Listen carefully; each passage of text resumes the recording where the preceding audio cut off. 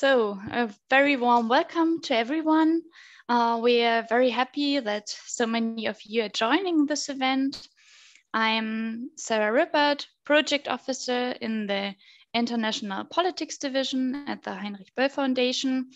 And together with Jaime Fernandez Medina from Bread of the World, I will be moderating this event. As you know, we will talk today about the massive upscaling of renewable energy and how this impacts pastoralism in the drylands of Africa, Asia, and Latin America. On this topic, we have commissioned a study titled Pastoralism and Large-Scale Renewable Energy in Green Hydrogen Projects, whose main results will be presented today by the two authors, and Waters Bayers and Hussein Tadichabario. I will introduce them in a second, but beforehand, I quickly wanted to mention the project the study is part of. So since this year, the Heinrich-Böll Foundation and Bread for the World have a joint project called Green Hydrogen, Sustainable Investment in Fair Trade, where we are aiming to create a set of sustainability standards and criteria that help to ensure that the emerging hydrogen market is truly sustainable, taking especially into account the perspectives and the context of likely hydrogen exporting countries in the global south.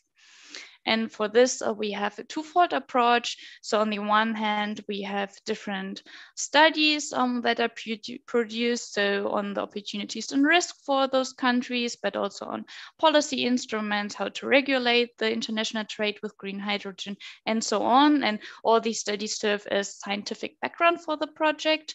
But then on the second hand, we also have national stakeholder consultations that are carried out across different likely hydrogen producing and exporting nations. And in these countries from the global south, among them Chile, Brazil, South Africa, Morocco, Tunisia, and Colombia, the criteria is elaborated from the bottom up in workshops together with the stakeholders. And all these results will be brought together in a so-called global synthesis, where we will outline the main criteria and recommendations, and which we will share widely with national and international partners and policymakers. And we expect to have this document by autumn. And I do not want to hide that one of the main forces of the project driving us is Jörg Haas, head of the International Politics Division at Heinrich-Böll Foundation, who is also today with us, but more in the background, and who also strongly contributed to the study we will talk about today. And the study is the first of our publications and talks about the potentials and threats coming along with large-scale renewable energy projects and pastoralism. And the two authors will tell you definitely more about this, but I just want to quickly introduce them. So with us, we have Dr. N. Waters Bayers, who is an agricultural sociologist and who specializes in innovation processes that enhance local adaptive capacities in agriculture and natural resource management, including pastoral systems. She's a member of the international support team for Polinova, which means promoting local innovation in ecological-oriented agriculture at the Agricole Association for Agriculture and Ecology. This is a German-based non-governmental organization that promotes site-appropriate farming systems worldwide, including also pastoralism as a form of agroecology suited to the drylands. And Waters Bayers has devised several organizations in sub-Saharan Africa and pastoral and livestock system development, and also in participatory research. She's core group member of CELEP, the Coalition of European Lobbies for Eastern African Pastoralism, and member of the International Year of Rangelands and Pastoralist Global Coordination Group. So also very warm welcome to you, and nice to have you with us. And then we have Dr. Hussein Tadichabario, who holds a master's in natural resource management and sustainable agriculture from the Norwegian University of Life Science and a PhD in agriculture science from the University of Kassel here in Germany. He has over 13 years of experience in development and research work among the pastoralist communities of northern Kenya and southern Ethiopia. Among others, he has worked for Care International in Kenya and for the Food and Agriculture Organization of the United Nations, FAO, on land governance and natural resource management. He is Executive Director at the Center for Research and Development in Drylands in Marsabit, northern Kenya.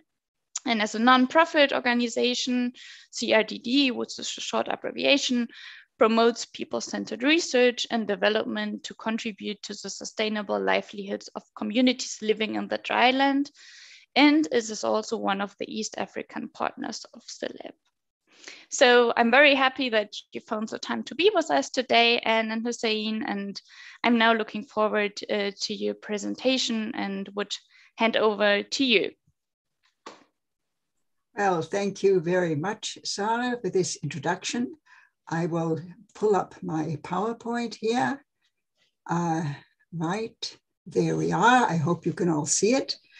I'd like to thank also Heinrich-Böll Foundation and Bread for the World for commissioning us to do this study and also for inviting us to present it to you now. I'll bring first of all the general findings, and then Hussein will introduce two projects in Kenya, one positive, one negative, and he'll also bring our overall recommendations and conclusions. So in the past, most governments gave little value to the drylands. They regarded them as marginal, low potential. But now, however, the need for a transition from fossil fuels to renewable energy is giving new value to these vast open spaces where energy can be produced in dryland areas that have been used for generations by local people. The investors often ignore the rights of these traditional land users, most of whom are pastoralists, that is, people who, as their main source of livelihood, raise livestock by moving their herds to graze dispersed patches of vegetation in different seasons. Now, this study has two main aims. One of them was to influence policymakers to shape the expansion of large-scale renewable energy projects in the drylands so that it does no harm. And the second was to make pastoralists better prepared to deal with this expansion. We focused here on large-scale land acquisition for solar and wind energy projects, also for producing green hydrogen. But we did not look at geothermal or hydropower projects. Now, our study was based mainly on a global literature review, but we examined some cases in more detail in the countries that you can see highlighted here in this map. And Hussein also interviewed some stakeholders in northern Kenya where he lives. And he's now in the process of doing a deeper going study in that area. So what are the current trends in the energy sector? Solar and wind power production is expanding quickly worldwide in efforts to meet the global demand for carbon-free energy and the national commitments made in the Paris Agreement to reduce CO2 emissions. Several countries have set targets for 100% renewable energy already by 2030. And now pressure is even greater. The war in Ukraine has led to rising energy prices, with several European countries, including Germany, seeking alternatives to Russian oil and gas. There's a keen interest to produce green hydrogen for e-fuels for industry and transport using solar and wind power, often generated elsewhere, such as in the African drylands. Governments and investors have recognized that the drylands are excellent sites for producing solar and wind power because they have high solar irradiation, often high wind speeds. They tend to be fairly flat, and they are sparsely populated. Green energy projects close to cities often face resistance from inhabitants who generally have more influence than do the people in the drylands. So in India, in Kenya, Morocco, and Norway, We found cases where large-scale green energy projects were set up in the drylands without adequate consultation with the local land users and without their free, prior, and informed consent, FPIC. Most pastoralists graze their herds on common property land that the state holds in trust for its citizens, but the state often did not honor these traditional land rights. It used narratives of making unused or degraded land productive to justify land grabbing for environmental purposes, so-called green grabbing. Investors acquired large areas for their energy projects, blocking livestock access, fragmenting the grazing areas, and hindering herd movements. This constrained pastoralists' ability to be resilient to climate change, above all, through their mobility. Now, mobile pastoralism is the most viable agricultural production system in the drylands, but many governments don't realize what they're destroying. They greatly underestimate the contribution of pastoralism in terms of ecological, low external input food production and ecosystem services, and they therefore give little value to this land use. Now, this puts pastoralists in a weak position to negotiate continued use of the land or compensation for its loss. And in most cases, during project planning, the pastoralists were not well informed, if at all, about the plans or their rights, and were not well organized to defend their land or to negotiate terms.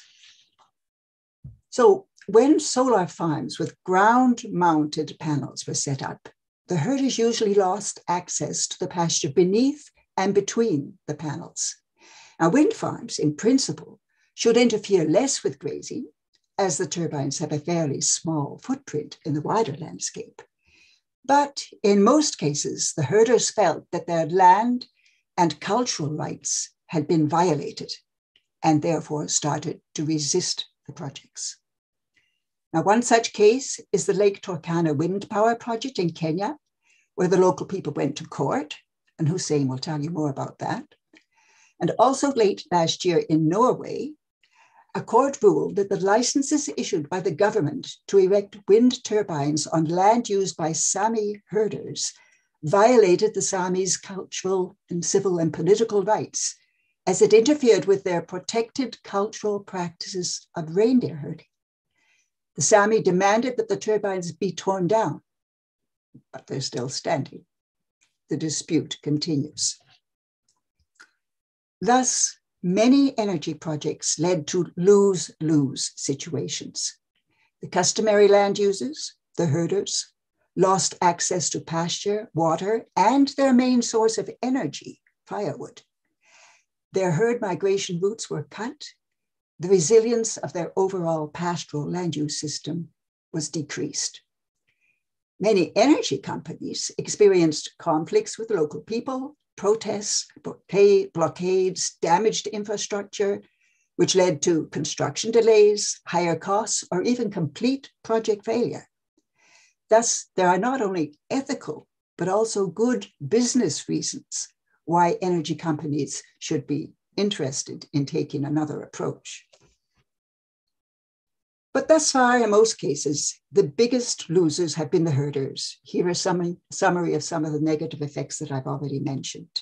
But what we want to underline here is that human rights principles, if these principles and if the legal systems for recognizing rights to common property resources are not applied, more and more herders will lose their land to green energy projects and will become poorer. And this will fuel conflict, hopelessness, and emigration, and would be the height of climate injustice. However, we also found a few cases where good consultation processes were carried out, and the energy company and the local community reached agreement on shared use of the land. In Mexico and northern Canada, and also one Kenyan case, which Hussein will talk about, local communities benefited from green energy projects through receiving equity shares in the company and managing community trust funds fed by energy revenues. Scientific studies have shown that green energy production can coexist with grazing and can even improve animal welfare and production. For example, solar panels and wind turbines can provide shade for livestock, such as you see here. However, the cases of coexistence were mainly in the USA and Australia, where pastoralists are ranchers with private land ownership or leases. They could negotiate directly with the energy companies. The situation is much more complex in countries where pastoralists use common property resources, and they normally have no legally recognized title to the land and the water that they use in different seasons. And now, Hussein will tell you more about the situation in one such country in Kenya. Hussein, please. Thank you, Anne. Hello, everyone. As introduced, my name is Hussein Tadichawario. I'll pick up from where Anne has left off to present to you two case examples. Of course, as she has said, one positive and one negative of pastoralism and green, large-scale green energy projects in Kenyan drylands. And I will end the presentation with overall conclusions and recommendations of the study. Just to give you a brief background, the Kenyan drylands are also referred to as the arid and semi-arid lands, or commonly referred to as assholes. They comprise over 80% of Kenya's dryland mass. And it's shown in cream and orange in the map here. And the main economic stay of people in the Assal region is pastoralism. The region was marginalized by colonial and as well as independent governments, and thus remained underdeveloped relative to other parts of the country. In recent decades, however, following constitutional changes in 2010, the broadly devolved form of governance, there's been improvement in infrastructure. And this has opened up now the Assal potentials and has increased investment interest, some of which require large-scale land parcels. Among the projects requiring such large-scale land are green energy projects, such as wind farms. And now I present two examples here to demonstrate negative and positive experience. And I start with the Lake Turkana wind power, which exemplifies now a negative experience of green energy projects here in northern Kenya. Lake Turkana wind power is currently the largest wind farm in Africa. And the project acquired 60,700 hectares of land from the communal rangelands. And it acquired this from the Marsabit County Council then, which was holds the land in trust with minimal consultations with the community. The land had been used as pastures by Turkana, Samburu, Rendile, and Elmolo herders. This project is completed in 2019 and now has 365 turbines and generates 310 megawatts of electricity worth US dollars 700 million. Communities in the area barely benefited, getting only a few employment opportunities and a few corporate social responsibility projects. And because of this, now pastoralists actually resisted this particular project, and they expressed displeasure with this project, looking at a number of issues. One of the key things was there wasn't adequate consultation, as mentioned, because only a few leaders in the county council at the time approved the decision. And then the land was transferred. The ownership of the land was transferred regularly from communal to the private investors. And generally the committee regarded this as illegal even at the time, because even then there was supposed to have been formed a planning committee, a land divisional board committee that was supposed to include community representatives in it, which was not done. And there was no compensation for the land. It was regarded as an empty landscape, investable sort of terrain lease. Moreover, of the 60,700 hectares acquired, only 16,000 were used for installation of the wind turbines. The committee therefore questioned why the extra lands were acquired. Therefore, the committee in resistance to this went to court in 2014, actually when the construction began, but only in late 2021, after about 6 years, that the court ruled that the land acquisition process for the wind park has been illegal, but then already the wind park was already in full operation, and the court recommended that the acquisition needs to be regularized. That is, the company needs to get a legal title from the government. Despite this exceptional win, the local communities were not happy with the court decision, which in their opinion was just legalizing the illegality. They demanded that the land title be revoked and fresh negotiations for the land started. Also, the court rejected the community's plea to stop the operation of the wind farm until a new agreement was reached. There are many of such cases. However, within Kenya itself also, another positive case exists, and one of them here is the Kipeto wind farm. And the Kipeto wind farm we present here as a positive example. It's a 100 megawatt energy project located in southern Kenya in the Maasai pastoral rangelands. It was completed and commissioned in 2021. Here, the land is owned and managed by Maasai families as group ranches. The wind farm negotiated and established the project on land owned by 60 families, Maasai families, including 10 women. Although the consultations were complicated, it was time-consuming and heavy in terms of financial investment, but finally, it resulted in a win-win agreement both for the families and the investors. So just to enumerate, this particular wind farm, the negotiations yielded a number of positive outputs for the families and the community. One is they provided annual lease payments to landowners for the land where the turbines were erected. They also provided a 1.5% annual gross revenue from the wind farm, which at the time was estimated at $12,000 per turbine, which was to be compensated to the owner. And they made an offer of equity to the community, which was valued at $1 million, and the community was to get these annually. Additionally, they offered also 5% revenue share for the community, commencing when the project becomes operational. And this was to be channeled to a community trust fund managed by the community themselves. And they constructed also 80 modern houses for families that were relocated to a safer distances from the turbines. Additionally, they also did various, of course, the corporate social responsibility projects that benefited other communities in the county. Also, all this, however, was only possible because the community had legal support, from a lawyer who was from the community. Now, in terms of those are the two examples. Now, moving to, how can just transition to green energy then be facilitated? In our report, we therefore make several recommendations to this. And these were for researchers, for civil society organizations, including pastoral organizations, with a view to protecting the rights of pastoralists and helping them gain scientific evidence to strengthen their position to negotiate with green energy projects. And today, however, we highlight the recommendations for policymakers in countries where green energy projects are being set up, as well as in energy importing countries like Germany, as well as for energy companies and investment banks.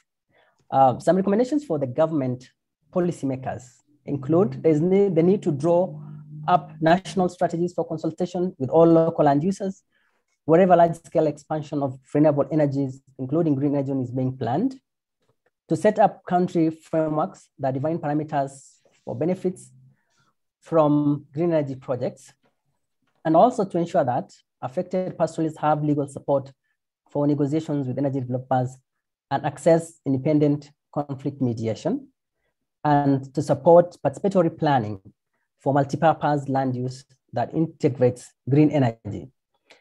Hydrogen importing countries should require in their frameworks for procuring and certifying green hydrogen that it comes from projects that meet global human rights standards. Some recommendations, again, for energy companies and as well as project planners. They need to implement existing and international and national business standards and codes of conduct. They need to be aware of project risk and costs if human rights are not respected. And they also need to seek understanding. They need to seek to understand the existing forms of land use by multiple communities with multi-layered rights of land use, including seasonal rights of mobile pastoralists. They need to engage with local land users early in the project process, as well as jointly exploring with communities the multi-purpose land use that often includes green energy generation. And some few recommendations also for investment banks. They need to ensure that human rights impact assessments are carried out and all required social and environmental safeguards are met. There's also a need for investment banks to continuously monitor that the projects implement the existing standards, codes, including the human rights and land tenure guidelines. In conclusion, therefore, I say that as the world urgently needs an energy transition, green energy production will expand still further into the dry lands. Here, the challenge is to find how climate injustice to pastoralists can be prevented, inclusive participatory design of energy projects within multifunctional land use could promise or optimize overall land use efficiency for pastoralism, biodiversity, carbon sequestration, rural economic activities, and energy production.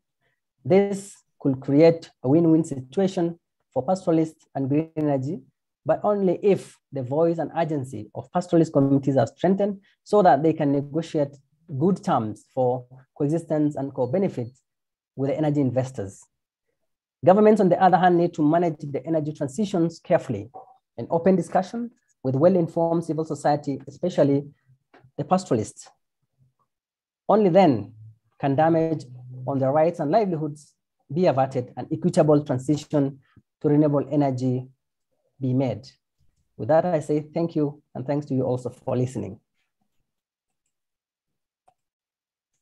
So thank you very much, Hussein and Anne, for this very enlightening presentation, and also for all the insights you gave us from your work on the ground.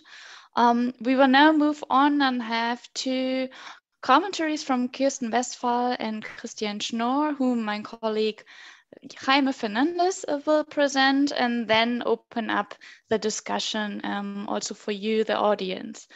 So please, Jaime, take over and introduce the two. Thank you, Sarah. And good afternoon to our speakers and to all participants joining from different countries. I am Jaime Fernandez from Bread for the World, Brot für die Welt, working at the Policy Department on energy issues. I would like to introduce our next speakers, Kirsten Westphal and Christian Schnorr. Kirsten Westphal is Executive Director at the H2 Global Foundation, whose mission is to promote the production and use of green hydrogen on a national and international level. She's a member of the National Hydrogen Council and has worked at the German Institute for International and Security Affairs, where, among other things, she led the project Geopolitics on the Energy Transition, Hydrogen. Then Christian Schnorr is the spokesperson for ABO Wind, a private company based in Germany that develops and builds wind and solar farms, as well as battery and hydrogen projects around the world, including in Canada, where the company has hands-on experience with First Nations pastoralists. Our speakers will react to some of the findings from the report that was just presented, specifically touching on issues that relate to planning of energy projects, land acquisition process, consultation, and human rights principles. After their intervention, we have time for an open discussion where you, the participants, can pose your questions to the authors of the report, as well as to Kirsten and Christian. To participate, you can raise your hand in the Zoom application, and when we call on your name, you will be able to unmute yourself to pose your question. Alternatively, you can also write your question in the Q&A section in the Zoom application. So it's a Q&A section, not the chat section. And then we can read your questions out loud. So with that, I would like to hand over to Kirsten.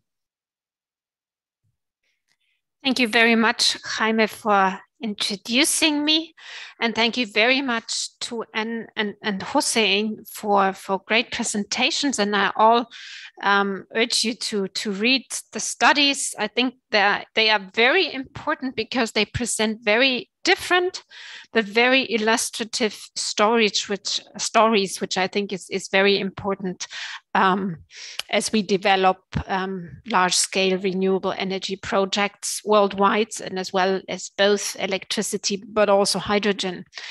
My first point, and I like to make 4 points and then have a 5th point with more questions back to the authors and to all of us.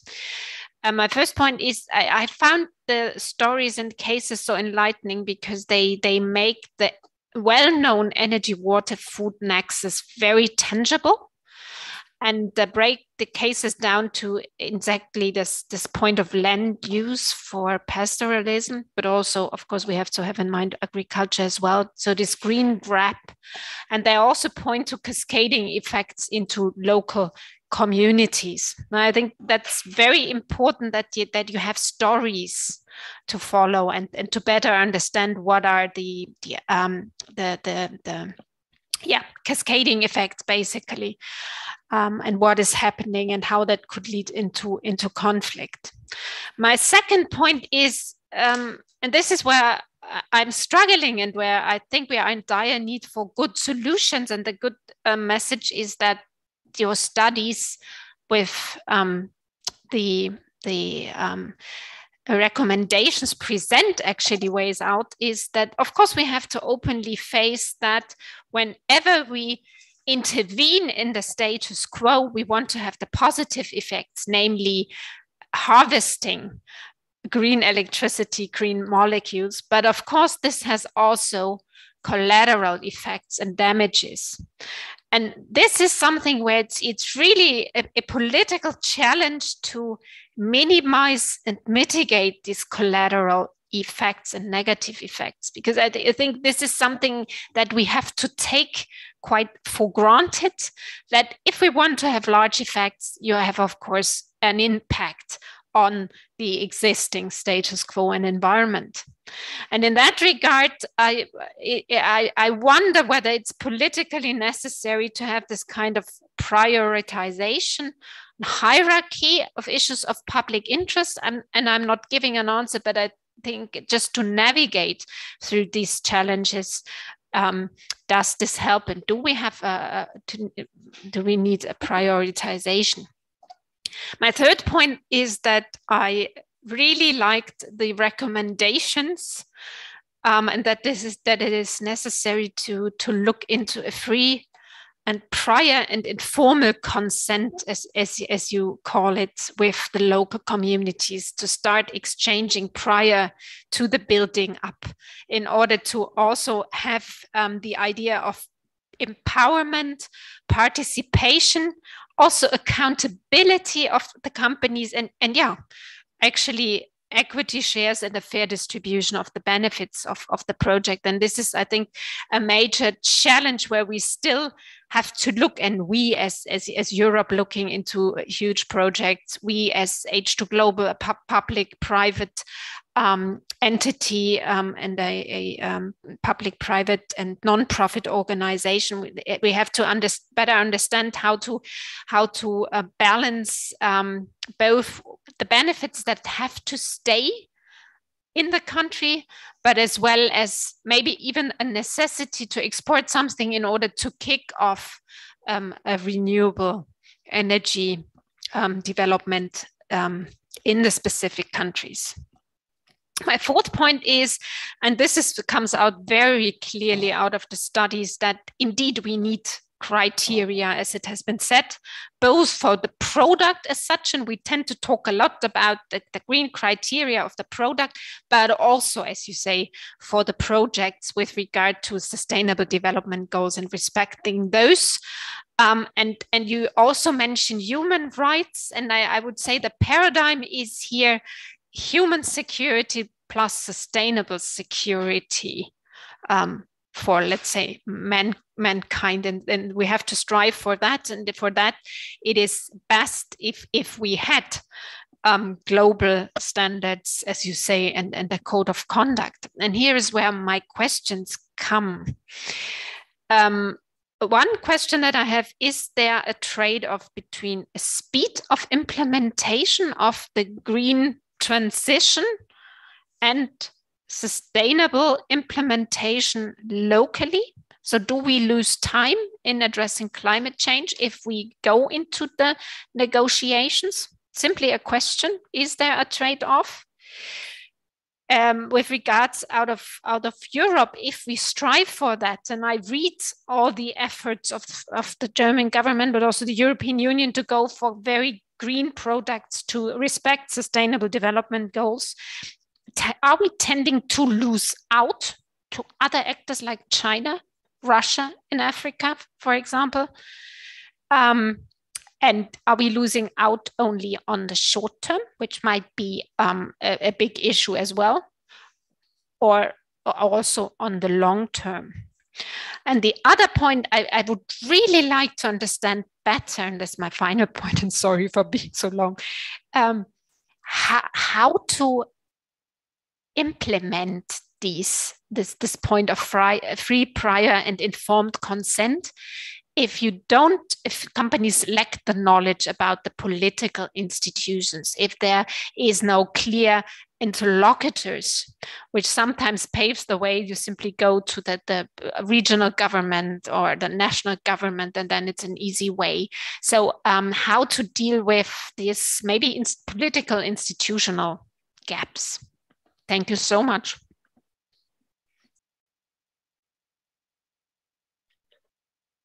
Thank you, Kirsten. Thank you for sharing your thoughts, and yeah, I think there's a lot to unpack here. But we have one more speaker.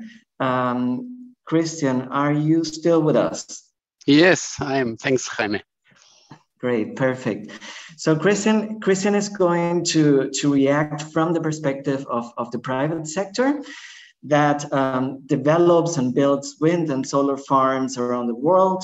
Yeah, so Christian, the floor is yours. Okay, so thanks Anne, thanks Hussein for sharing your knowledge with us. So it was really interesting to listen to all your knowledge you made. So let me just introduce myself and ABO Wind. So I'm communications manager at ABO Wind, and I will start by explaining how we develop renewable energy projects, and after that I will go a bit more into detail about the topic of the study and try to give you kind of a blueprint for project implementation in this context. We are a small company compared to others, other green energy. Sorry to interrupt you, Christian. Can we see your full screen, please? Can you change the screens? Okay, I try to. Thanks. So now you see it? Now we see nothing. You need to share your full screen.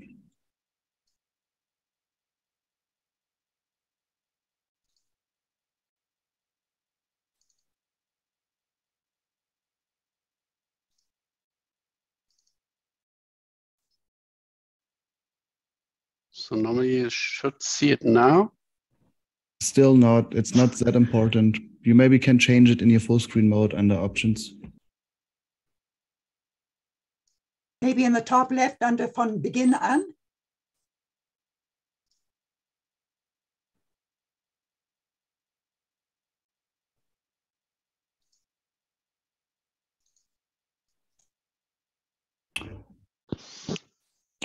Unten links im Vollbild gibt es die Möglichkeit, einmal die Bildschirme zu tauschen. Zahnrad geben.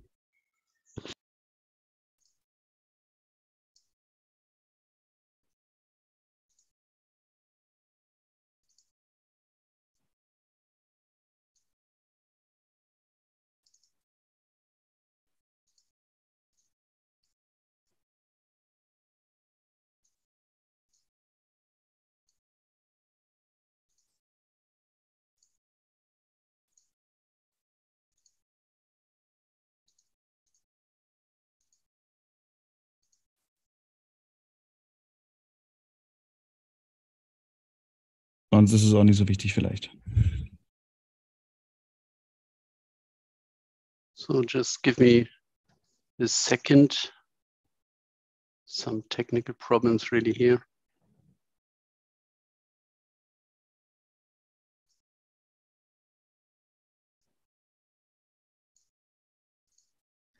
Otherwise, we can really just continue. I think we can see it also like that.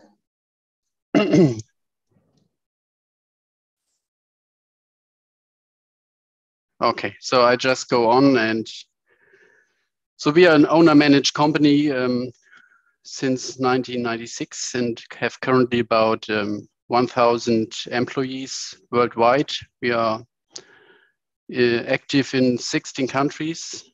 So some of them have pastoralists like South Africa, Tanzania, and Finland, but we haven't have any contact points so far with pastoralists.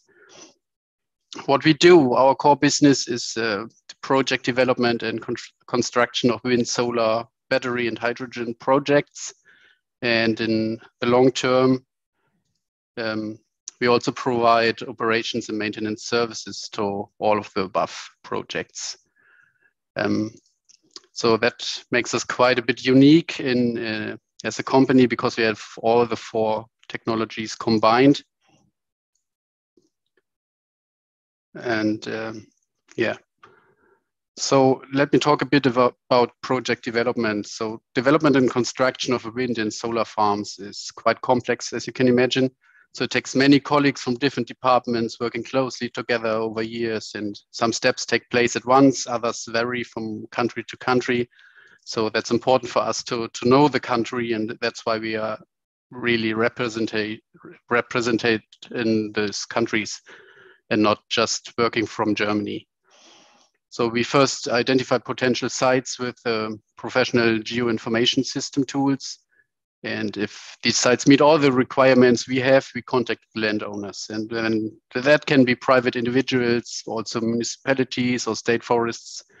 And we, of course, like to talk to all the involved people. So after that, our civil engineering designs the wind farm or solar farm layout, arrange the turbines carefully to minimize impact on residents or local ecosystems.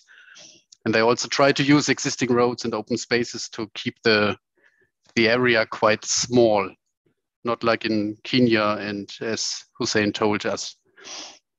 We also commission external experts to carry studies about shadow flicker, noise emissions, and of course, environmental effects of the turbines or solar farms.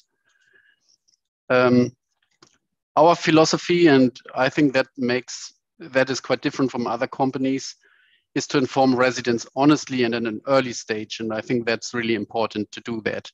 So that improves acceptance of our projects, minimize the risk, as Hussein told us. And we regularly inform local residents about planned wind farms or at public consultation events. And I think it's really important to do that as soon as possible in the project, as early as possible, sorry. And once we've carried out all the necessary steps, we submit all documents to the permitting authorities, and also that process varies in different countries. So as a final step, we then start the construction and connect the wind or solar farm to the grid to produce the green energy. So we've read your study with great interest, and in principle, we see no fundamental conflict between renewable energy projects and pastoralism if you do it correctly. But to ensure this, clear legal requirements must be created in the countries. So governments or overarching organizations such as the World Bank should provide the framework within project planners like us may and must operate. So you can imagine companies that voluntarily adhere to moral compass will be at an economic disadvantage. So, and we will not be awarded with a contract if, on the other hand, there are clear government regulations. That renewable energy projects can also offer new opportunities for pastoralists, as Hussein told us, and Anne. So here it's also questions of good and above all joint ideas of the partners. So we are, as I said, we are active in Finland, Tanzania, and South Africa, but haven't had any touching points with pastoralists so far. So let me take Canada as an example. From our point of view, it would be a suitable blueprint because Canada now has very good regulations regarding the relationship between renewable energies and the First Nations. So there are two ways in Canada to strengthen the role of the First Nations here, and that you can easily adopt to pastoralists in our point of view. So there are first direct assistance. There's a so-called Smart Renewable Subsidy Program, where the state subsidies tribes in terms of equity if they acquire more than 50% of a project, which is of course not easy if the project's getting bigger and bigger. But for project developers like ABO Wind, there are specific rules in the public tendering procedures. And that's what is quite good in our point of view, because here projects are evaluated in different categories. And among other things, there are awards for the involvement of the local population, especially with regard to the First Nations. So how do we ensure good partnership as a company?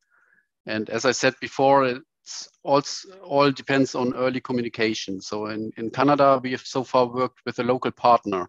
So it's called Community Wind, and which has more than a decade of experience in building wind farms with municipalities, local community groups, and also First Nations across Atlantic Canada. This means that we talk to representatives of the First Nations at a very early stage, and they have all the network we need to talk to the right persons. So, and in the meantime, we also have created a dedicated position for this purpose in Canada alone. So we were developing or are developing the Rodina Wind project in Nova Scotia, and we started wind measurement in 2019. So in that time, we already start to talk with property owners, the Mi'kmaq community partners in an open house style. So we have still ongoing communication with the First Nation and other indigenous communities there. And the Eskasoni First Nation, which is very active here, has provided us a letter of support for this project. Just because we talked to them in an early stage and also have made out some good projects that we can offer them. So let me tell you that in all our projects, what we try to strengthen this local value creation by contracting local companies for construction or clearing work. But as Hussein told us, it's not always done by all the companies. Yeah. So that's Christian, not easy because. Christian, we're seeing the slide number 6. Maybe if you can just move forward so that we can see the slide you're talking about. Thank you. Perfect. So talking about pastoralists, I think it's important that they are well informed and well networked among themselves also. And I think that's the only way to ensure that in the end, all those affected benefit as equally as possible. So from our point of view, it would be good to promote social community projects instead of distributing money, and what this could be in detail has to be discussed with each other at an eye level. So like examples might be, I don't know, donations of solar ovens, depends on the region, of course, or health posts or whatever. So that must be discussed in between the partners, and that's what is important in our point of view. So that's all so far. So if you've got any questions, feel free to ask them. And thanks for letting talk me to you today.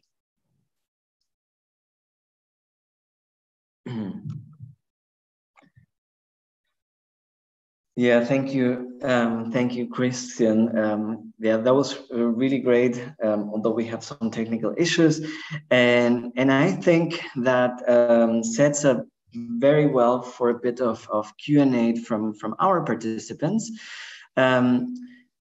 And as we shift to the questions with the audience, I just would like to invite our participants to raise their hands in the Zoom application. And when I call your name, you can unmute yourself. And in addition to your question, please also mention your name, affiliation, and country. And also if a question is directed at one specific person. You can also participate through the Q&A section. So we will read the questions out loud, and just please also say if it's for one specific person. The question is referring to one specific person. And so I would like to open the floor for discussion. Yeah, and yeah, I see already some questions in the chat. The first question, for example, is saying the title of the study mentioned green hydrogen, but I don't see any case on green hydrogen. Is green hydrogen a new concept in Kenya as it is in South Africa? Yeah, I can try to already answer that question. Green hydrogen is a new concept, I think not only for Kenya or for South Africa. Green hydrogen is a new concept for a lot of countries, even for countries like Germany. And green hydrogen is produced by electrolysis of electrolysis. So it's needed a lot of energy of electricity produced from renewable energies. So that's also the link to green hydrogen. I hope that answers that question very briefly. I don't know if someone else would like to say anything with in relation to that question. Otherwise, yes, Anne, please.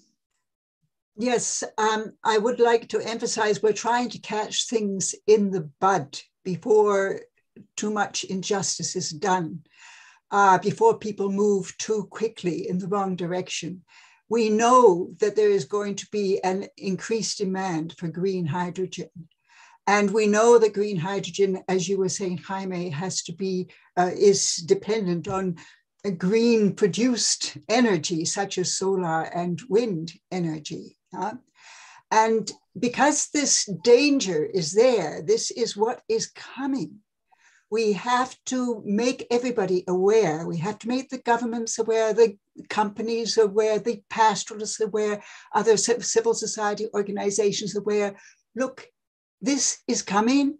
We have to be prepared for it in a way that we can move ahead so that we have win-win situations for everybody, and so that the pastoralists do not lose out.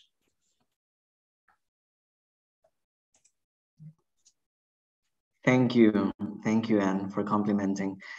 Yeah, I have the next question is, yeah, says South Africa is in the process of developing a just transition framework, and recently they have done a consultative process which included affected communities as well as renewable energy companies. Does Kenya have a framework or is considering developing one to protect pastoralists?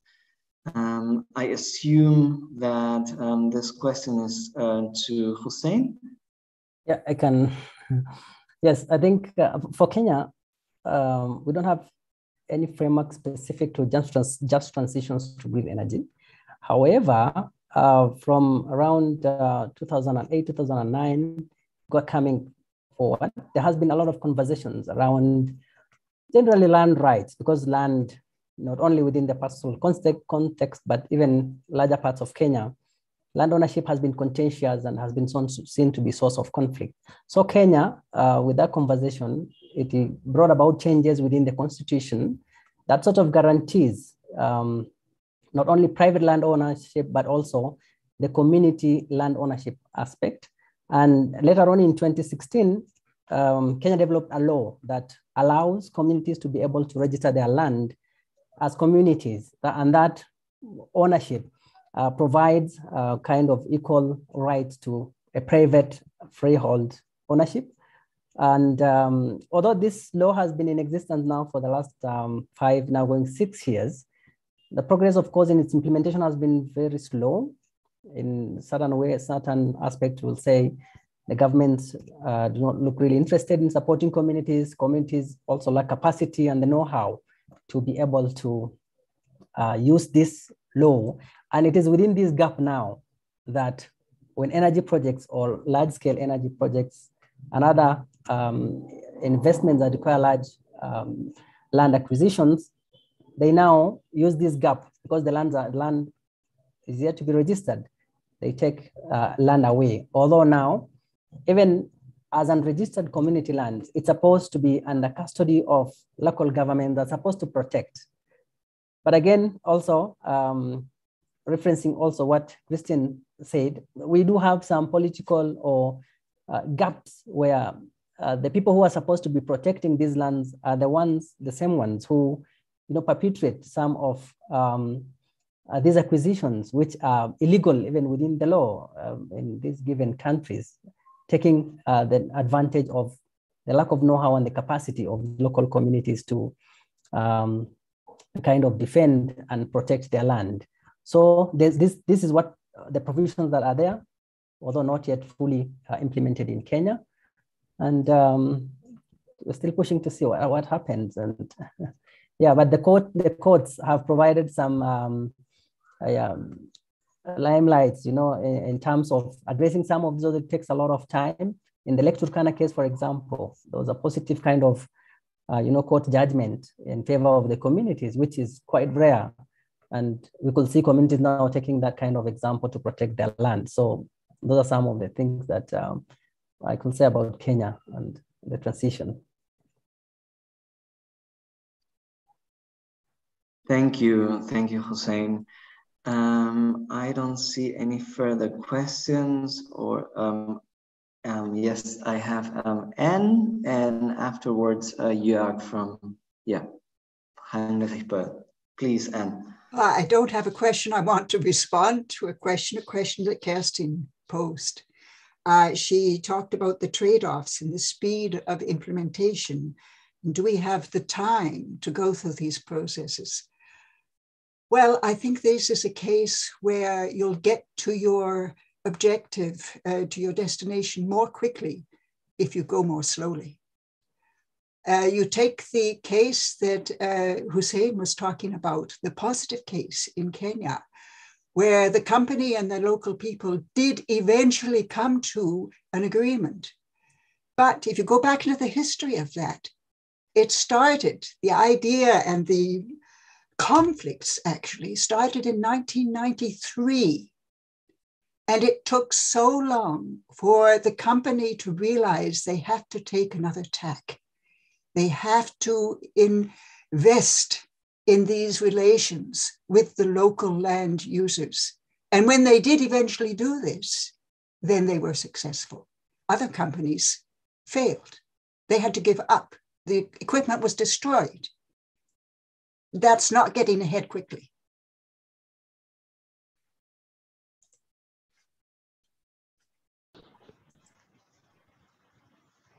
Thank you, Anne. And we can continue with Jörg, and then I see a hand from participants, from Karen Ben. Yeah. Also referring to Kirsten's question about trade-off, I think broadly speaking, we are here talking about lands which are relatively marginal lands and which are large areas which are relatively sparsely inhabited. It's the trade-off which we know as Germans exists in relatively densely populated areas, and in Germany I think there is a certain trade-off because Germany is a relatively small country and kind of densely populated, and you have that. I would also say you can't wait until the very every villager agrees on everything. I would say that's true. Still, I would say in most of these cases, first of all, there are other possibilities. I mean, the lands are not that scarce, and so a company could go elsewhere.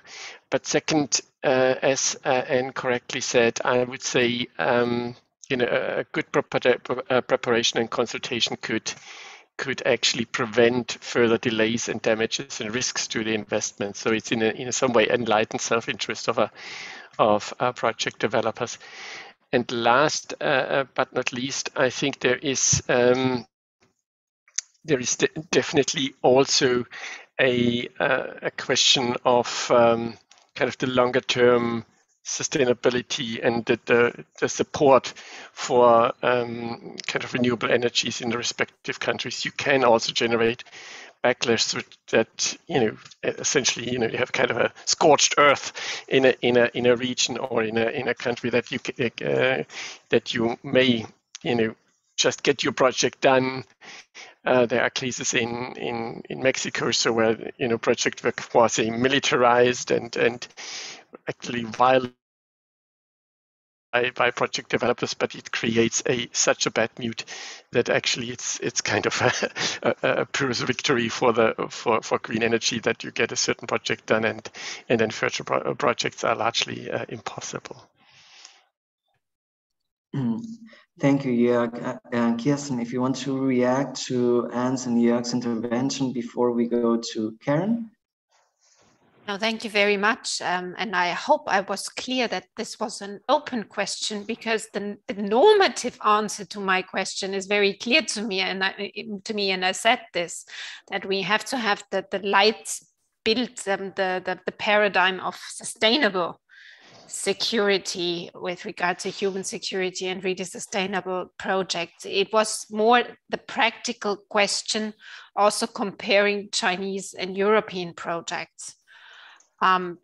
Because I hope the approach is different taken, and then this is more the issue what I try to bring up with regard to speed of implementation of projects.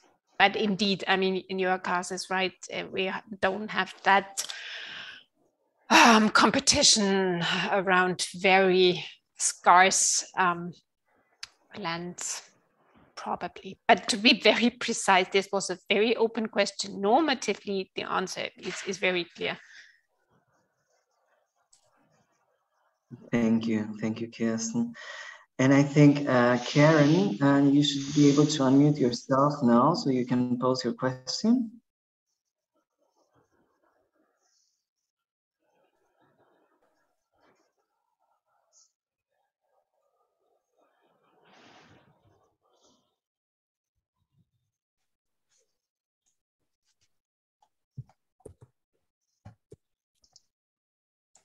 Hi there. Can you hear me? Yes. Okay. I've been promoted to a panelist. My mother would be proud. Thanks so much for the research and the presentations. It was really informative and insightful, and I think it will really be very useful for the work that we're doing here in South Africa as the Cape Town office of the Heinrich-Böll Foundation. I guess I have a kind of specific question and a broader comment / question. I don't quite know how to categorize it, but it has to do with just the presence of the community benefit sharing conditions that I think, Christian, you mentioned are in place in Canada. And I found that quite interesting, because I think because you also work in South Africa, you would know that we have quite similar frameworks. So we have both a renewable energy procurement program that was very prescriptive in relation to ensuring community benefits. And there's a relatively kind of longish history of trying to ensure that communities also benefit from mining proceeds. And even though those are in place as regulatory frameworks, in many cases, they haven't been sufficient to actually ensure that communities are properly consulted, that they do actually, get investments that benefit them, that yeah, it actually leads to, you know, an improvement and development of the area rather than a degradation of existing conditions. And to me, that really speaks to the presence or absence of functional political institutions. But I guess the question is, I mean, obviously we cannot wait for these ideal conditions to be present before we do work. So perhaps you could, Christian, you could reflect on your experience of doing this in South Africa and in Canada, and also around about, you know, how do you as a company act with integrity and ensure that, you know, you are doing no harm when there is an absence of very effective political institutions in place. Thanks.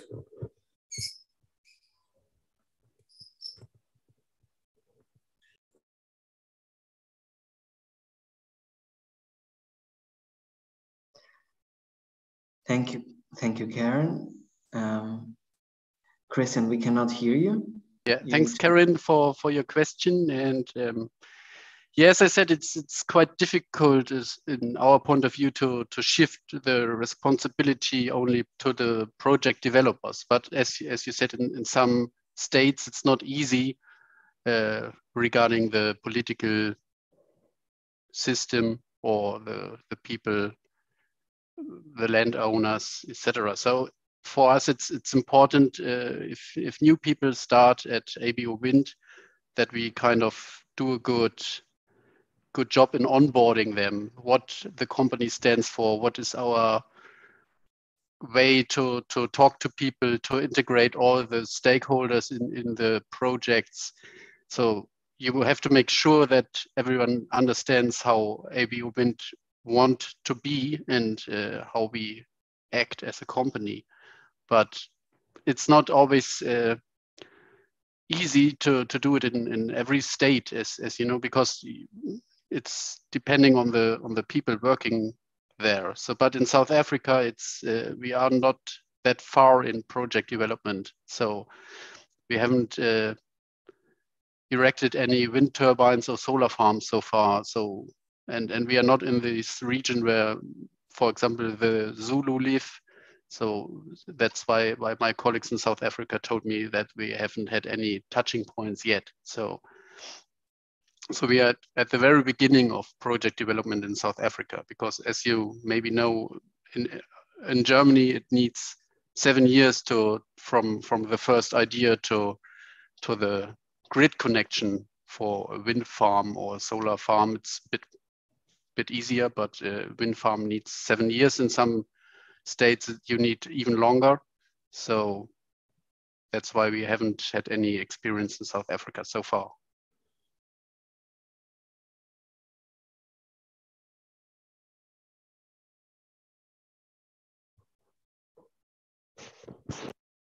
Thank you, Christian.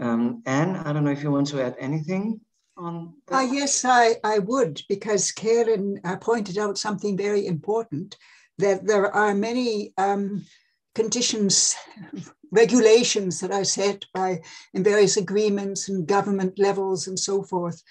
And governments are signing these agreements, but it doesn't mean that they follow them. And it doesn't mean that the companies follow them.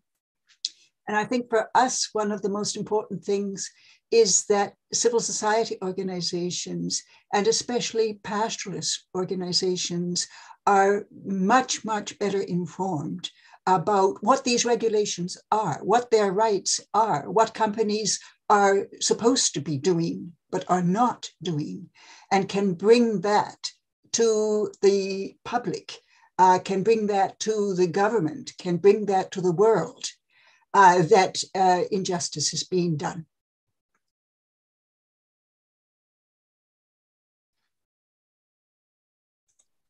All right, thank you. And just to use the time, I see one more question here in the chat,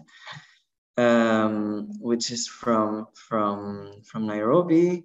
And And the question says, for countries where power connectivity is less than 10% and still issues on energy justice are a concern, where will the balance be for trading in green hydrogen? Kenya is a good example of a country producing excess renewable energies, but with low connectivity.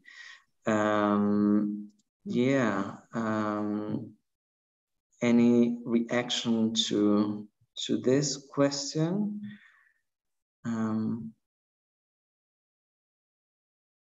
Hussein, would you like to respond to it? I don't really get the gist of it. Of course, yes, Kenya produces quite large amount of green energy green energy, up to 70%, I think, of Kenya's energy is from green sources. But however, issues of connectivity, of course, the energy is not at excess, but connectivity is an issue that households that require this energy are yet to get connected.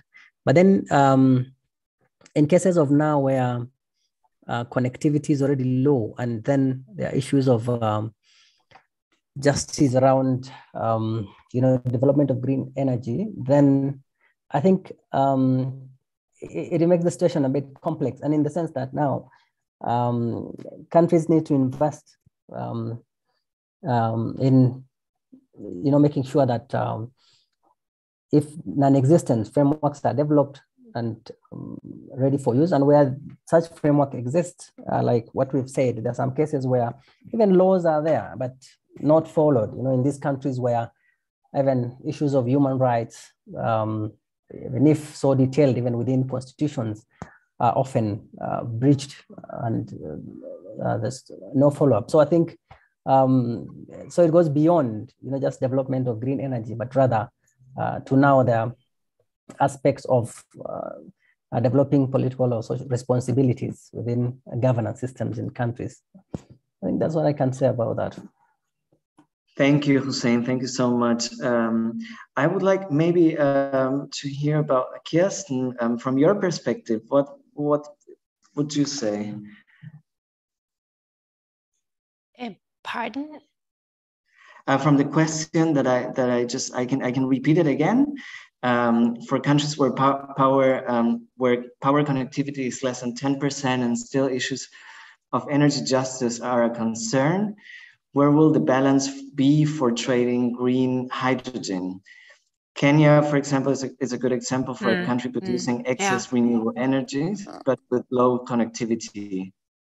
This was my fourth point that I tried to mention. I think I'm still doing for quite some time analysis and research on and in particular these issues, and I think there are no easy answers, because sometimes my hope is that export projects could help to kick off local structures, but I think they have to be. It has to be ensured that they are very much in line with the NDCs and with the questions that we discussed right now. That it has this win-win effects. And I think this is not trivial in some cases, but this is exactly where we have to work and do the research in order to get a better understanding, even though I think there is not the one answer to every case, but I think it's rather understanding it case by case. And this makes a kind of regulatory framing very difficult, because with too strict regulation, projects could be very difficult to be implemented, but might have good enabling effects. But this is, I think it's really an issue case to case. Okay, thank you, Kirsten. And then we can move with the next question. Which says, okay, this study is about large-scale energy projects, but could it not be more promising to think about small-scale energy projects, many small bottom-up than one big top-down projects? I think maybe Anne, do you have or Hussein? I'll let Hussein go first if he would like to. Otherwise, yes? Yeah, I can go first. Yes, I think this is quite relevant. And what we see also here in Kenya, especially also in northern Kenya, currently, there's development of what they call mini off-grid, solar power that targets, for example, a village. And this one now, it's small, so it requires small amount of land. The village can always volunteer this kind of land. And also, it doesn't need this power to be taken elsewhere. So it is just, it supplies this specific village. And we've seen this, but now the context in which we are talking about this is where large-scale energy is needed, at within, for say, large towns, capital centers, and these are far off these dry lands. So the dry lands now become just the production source, and then the energy is taken off to this large towns. For example, like in Marsabit here, the Lake Turkana wind power, it produces all the energy, 300 megawatts, but we don't have the power here in Marsabit ourselves. So all these contradictions. So the small ones can provide that localized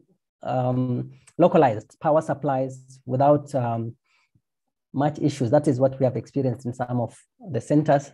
That's why the focus on these larger ones that do not really benefit the people locally there, but taken off to other sides. And I can perhaps add that it even goes beyond the borders of the country. The investors and the governments are interested in large-scale projects to be able to produce energy for the big cities, as Hussein says, but they also see this as an opportunity for income by exporting their energy or by using solar and wind power to produce green hydrogen. And that's something which large-scale investors are interested in, but it doesn't argue against small-scale projects being done in the country. And yeah, I do hope that more emphasis is given to that indeed. As Hussein was saying, in these large-scale projects, even the people that are in that particular area where the energy is being generated do not benefit usually from that energy. It's put into the national grid and it's gone.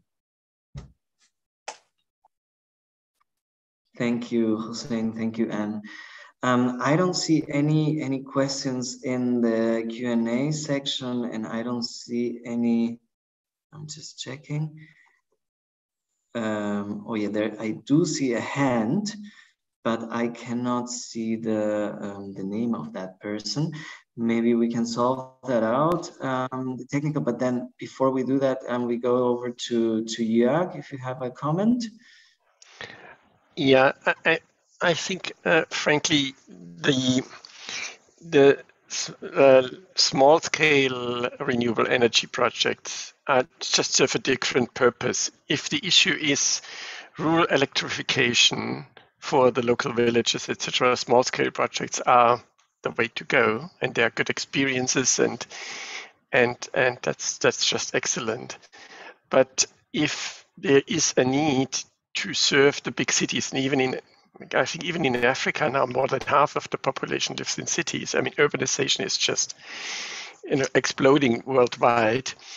If there is the need to serve the big cities, or even to produce green hydrogen for industrial purposes, then large-scale projects are simply the cheaper way to go, and it would be really difficult and not cost effective to produce this kind of house by house. So I think there is a space for both small scale and large scale projects, but the large scale projects have that possibility to impact significantly on local livelihood, and that's exactly the discussion that we are having. What needs to be done that the local communities is not negatively impacted and even could be positively benefit from such larger scale projects. I mean, that's exactly the task at hand, and I think we have some leads in the study that Anne and Hussein have produced. Thank you, Jörg. And now I see we have the person who was raising the hand can now unmute him, herself, maybe turn on the camera. You can pose your question directly, maybe say your name and your affiliation and country.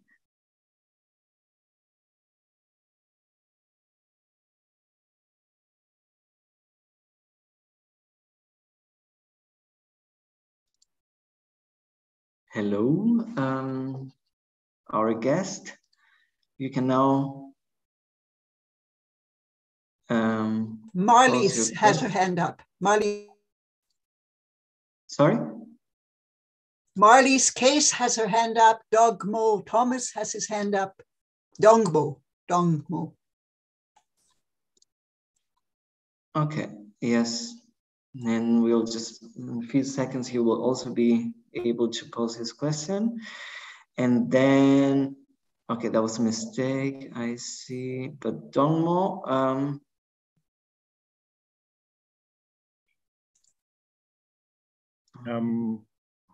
oh, yes. Can you hear me? Yes. Oh, okay, sorry. Yeah, so I was already posting something about our work in the chat. Maybe you can just say your name also. Yeah. So my name is Immo Eulenberger, and I'm with Leipzig University. We are doing a project since 2018 on basically a very similar range of topics, but northern Kenya and southern Ethiopia as a geographical focus. And I recognized so many of the things that, like we also found in the presentation. So I thought this was very interesting, very to the point. And I would think great work. I wanted to just a little aspect like from our research region that has not been maybe stressed that much. So the kind of, we have a large range of interventions. We have Lake Turkana wind power also there that has already been discussed. But I would say that the most dramatic case is actually biofuel development in the Lower Omo part of Ethiopia, which has not been economically successful and has been disastrous for local communities, and would also be bound to do significant ecological damage. And like we are trying to find, not only criticize, but also point out solutions, ways of bringing energy development in synergy with the potential of the region, which is to a large extent, ecological, based on biodiversity and on the capacities of indigenous people, especially pastoralists, who are expert in using their environments, do that very efficiently, sustainably for 6,000 years now. And we are trying to see like how that could be fit in to modern economies. And I think it's definitely possible that this kind of specialized pastoralist food production can coexist, as has also been pointed out, with renewable energies like wind power, solar power, hydropower, and so on. And there can even be synergy effects.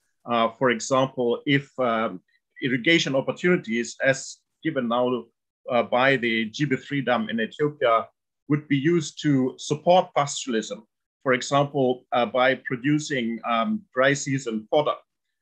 In fact, pastoralists lose up to 80% of their stock during drought.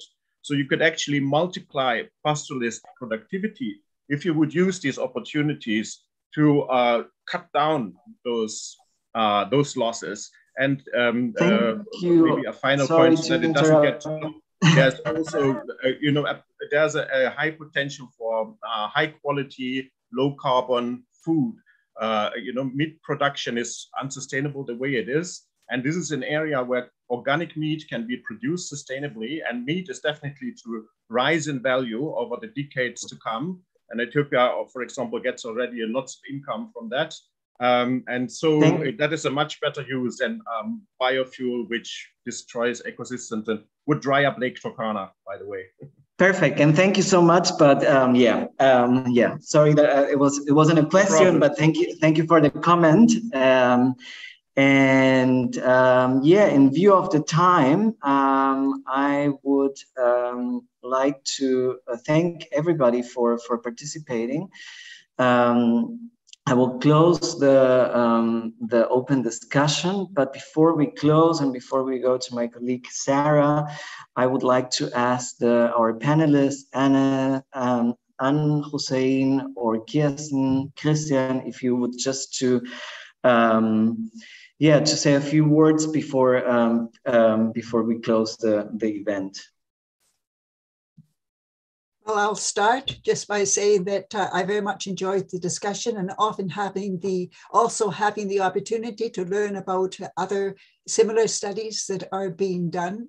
And I do hope that these studies, not only our study, will help to raise much more awareness in Germany and beyond Germany about the importance of generating renewable energy in a just way.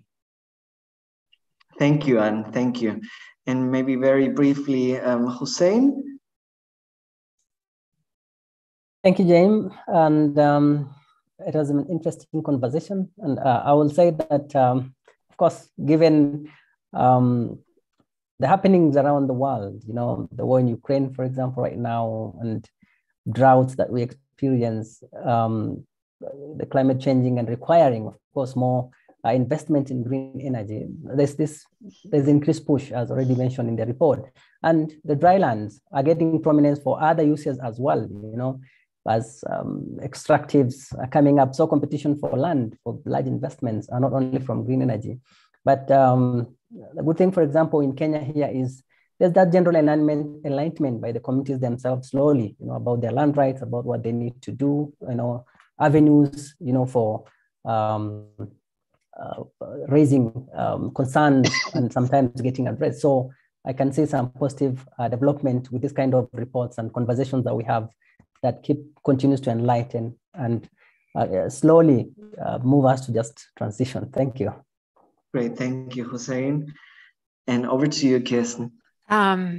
I just echo, first of all, thanks very much for inviting me. Thanks to Anne and Hussein and all the others for the great presentations. And I would only end by saying, I think we need much more of these discussions to enlighten us and to get a better understanding and find good and just and sustainable solutions. Thank you, Kirsten. And last words of Christian. Yeah, thanks so much to all of you for sharing your study and your knowledge and for the comments and questions. So I think what I learned today is how important it is to involve the entire local population in the energy transition. And it's important that companies face up their responsibility for that. So and it's also important that governments face up their responsibility in this case. So thanks, Anne, thanks, Hussein, for sharing and doing your study. And I hope to hear from you soon from your next studies. Thank you, Christian. And on from my side and on behalf of Bread for the World, I'd like to extend a big thank you to all of our panelists, but also to all of our participants, attendees, for participating in this workshop and this very fruitful discussion. Now I would like to hand it back to Sarah for some closing remarks. Thank you very much. Yes, thank you, Reimer. Besides thanking all our speakers, I also wanted to thank the people behind the scenes, which helped to make this event possible. Among them, our intern Rai Bleile, who supported much in the preparation. Then we have Philip from our conference center and Felipe from the technical service provider that also ensured that technically almost everything worked out. We are still in the learning process, but I think it was nice that so many of you tried to intervene and bring also your thoughts in. So thank you very much for this, we will take this with us, and we hope you enjoyed the event, and we also hope that you may join one of those that are upcoming. We have still some publications in the pipeline, so we do want to encourage you to have a look from time to time on our hydrogen website, where we will keep everything updated, and then we will also have another discussion on the sustainability criteria we hope to come up in our global synthesis process. So thank you very much, and we hope to see you all again, and have a nice day.